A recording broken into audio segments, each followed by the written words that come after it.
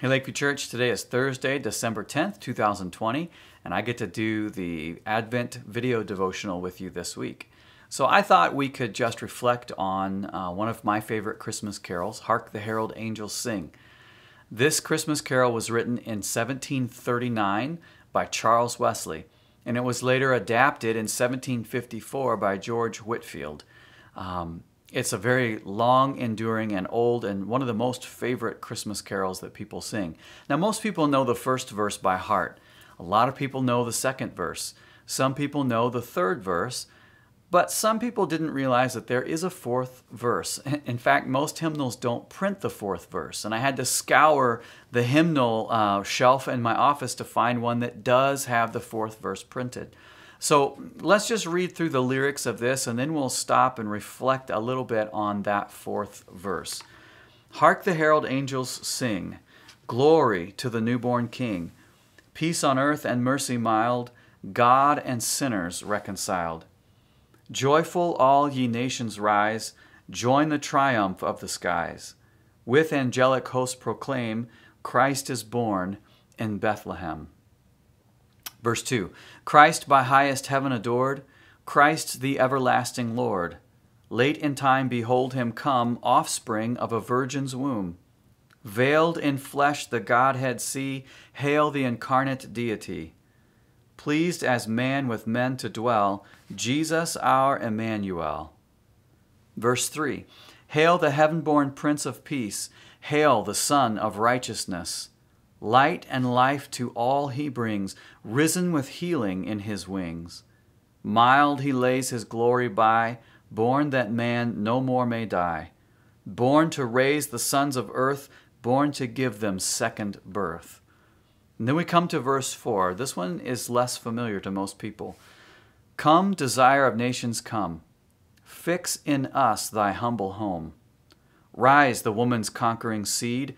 Bruise in us the serpent's head. We just talked about that Sunday. Adam's likeness now efface, stamp thine image in its place. Second Adam from above, reinstate us in thy love. If you were listening carefully, you probably picked up on some allusions or echoes or hyperlinks to the story of God's rescue plan from Genesis all the way through Revelation. A lot of the Christmas carols have these hyperlinks, these echoes or these allusions to the gospel and themes from Scripture very skillfully woven into their verses and choruses. I think that's one reason why the Christmas carols in particular have endured for so long and are so well loved. And sometime it would be really interesting to sit down maybe in a devotional or a quiet time and take a Christmas carol and just work through all the lyrics, do some Google searching and write down all of the scriptural allusions and references and echoes and hyperlinks to God's redemption plan from Genesis to Revelation. I think we'd be surprised at just how theologically rich a lot of these songs are. So let's look at some of that stuff from verse 4 of Hark the Herald Angels, particularly the end where he says, Adam's likeness now efface, stamp thine image in its place. Second Adam from above, reinstate us in thy love. What is he talking about, this second Adam? Who is that? What does it mean to have Adam's likeness effaced and having an image stamped? Well, all of this is an echo or allusion from 1 Corinthians chapter 15. Starting with verse 45, it says, So also it is written, the first man, Adam, became a living person. The last Adam, now it's referring to Christ as the last Adam or the second Adam. The last Adam became a life-giving spirit. The first man is from the earth, made of dust. The second man, Jesus, is from heaven. Like the one made of dust, so too are those made of dust. And like the one made from heaven, so too are those who are heavenly. And just as we have borne the image of the man of dust, let us also bear the image of the man of heaven. What the Apostle Paul is talking about there in 1 Corinthians 15 is, look, there is the first man, the first Adam. and he is made from the dust, and he became a living person. And we, as Adam's descendants, are made in Adam's likeness. We also come from the dust, and just as Adam failed, he sinned, and he is destined for death. God said, "From dust you were created, and to dust you shall return." So those of us who are from Adam, we have his nature corrupted by sin. We are from the dust. We are sinners. We've fallen short of the glory of God. We are destined for death. To dust we will return.